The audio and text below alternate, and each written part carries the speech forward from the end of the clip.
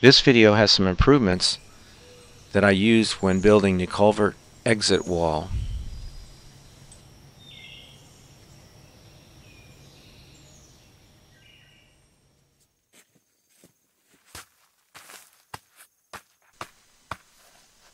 It was important to mix the contents of the bags and then set it on the face one last time and pack it so that it would be a smooth face where you actually see the wall.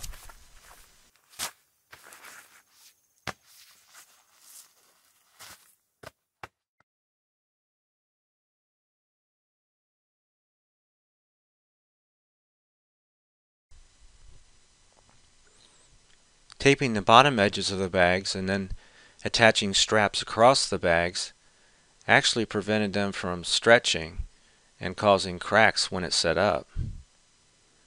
This was one of the big improvements that I really liked when I did this project. This is the culvert exit.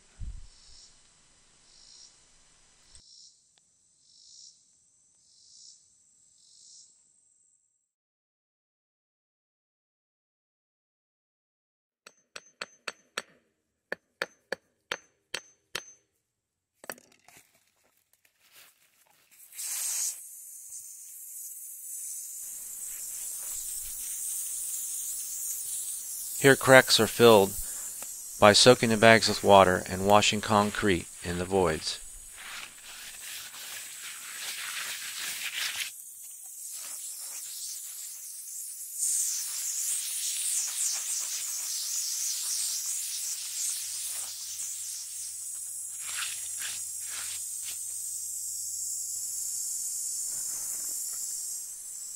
The final top coat can be a thicker mix of concrete, as well as when coating the sides and the bottoms of the culvert entrances.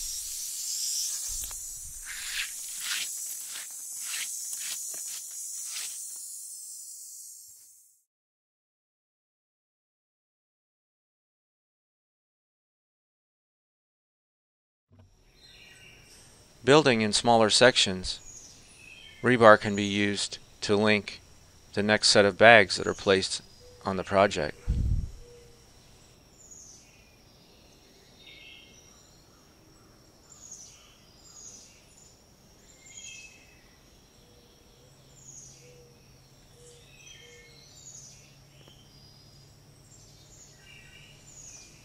Here the centers of two rows of bags were broken apart to bridge the centers together.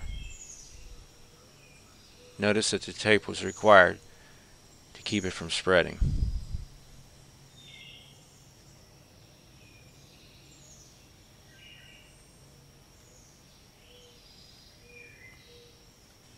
Culvert walls were filled with concrete between the voids.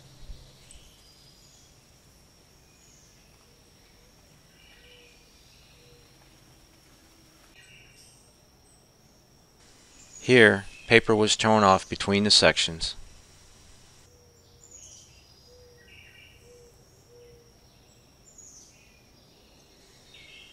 While placing rebar, holes were punched through the bags to bond and link the bags together.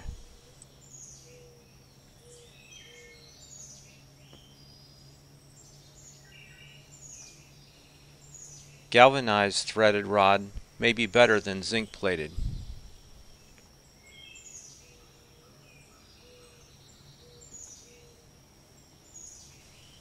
Keeping the rebar within the wall should help with cover protection.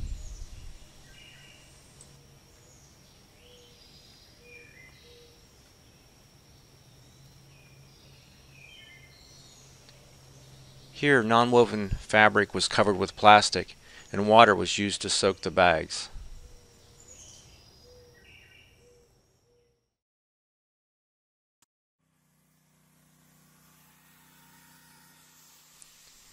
Pre-soaking the paper bags with water will soften them, so it's real easy to remove with the low setting on the pressure washer.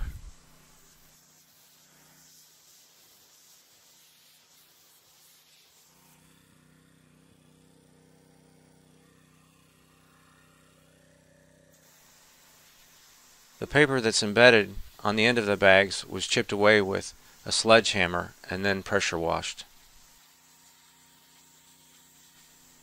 Since this is a culvert wall, these bags will be coated with concrete.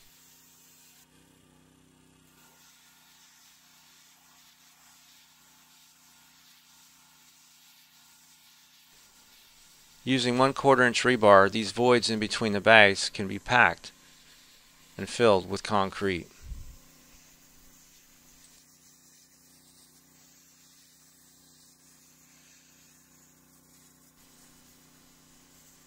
This will help with rebar cover protection if the culvert gets flooded with water.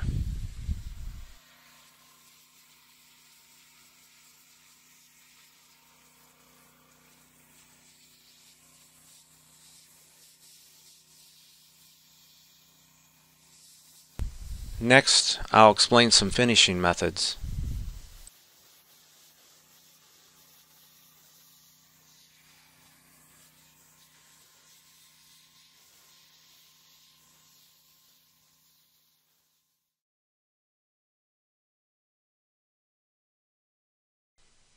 By prepping the area with water and sprinkling dry concrete, these top areas were coated real well.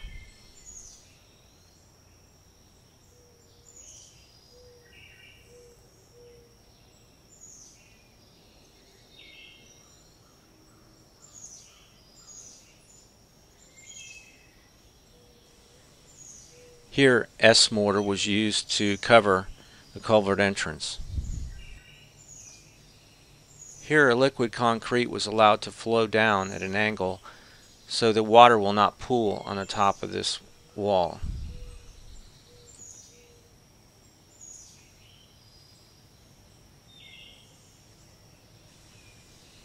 Some S mortar was used here, and some regular concrete in a thick form was washed and packed into these areas right here where the water will tend to make contact most with the culvert. Retaining walls really don't need to be packed because the water must flow through. The top section should be sealed, as well as any cracks that might be in the sides.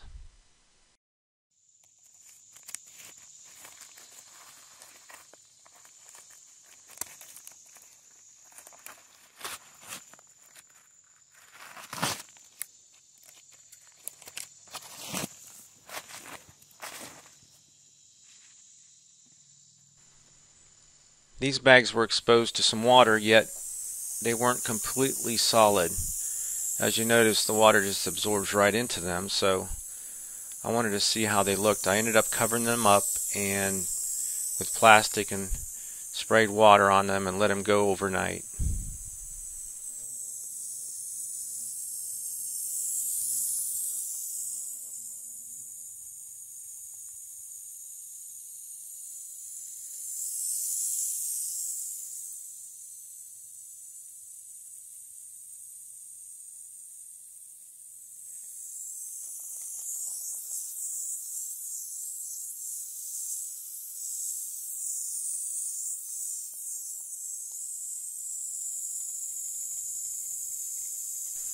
Another reason I opened the bags is because I was impatient and wanted to know if they were set up yet.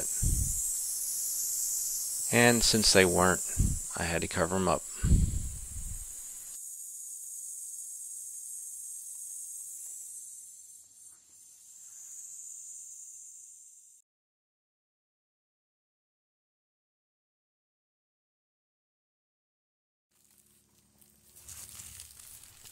So it's been about a year since I built this culvert entrance wall, and it's holding up pretty good. I hope this information that I put together helps you make a better concrete bag wall or whatever your project is. I know it's not conventional, but it works for me, and when I needed it done, I could easily do it. Take care and have a great day.